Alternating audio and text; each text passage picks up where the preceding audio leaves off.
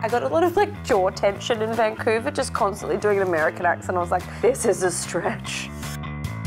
Harriet Dyer, congratulations. Cheers. We're talking here about this brand new show that you're doing. Yeah. With Universal, The InBetween. Tell us a little bit about it.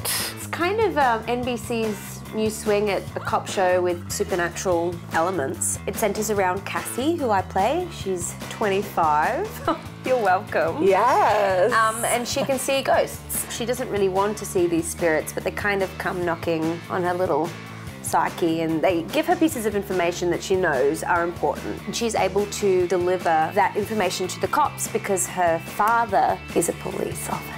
What makes this particular show special? It's just a cracking show. It's really well written. There's great chemistry between all the characters. I think anything that deals with the afterlife or people who have passed away, I think it gives people a little bit of comfort in the fact that maybe when it ends, it doesn't all end. It's a good whodunit, but also like, they're still here.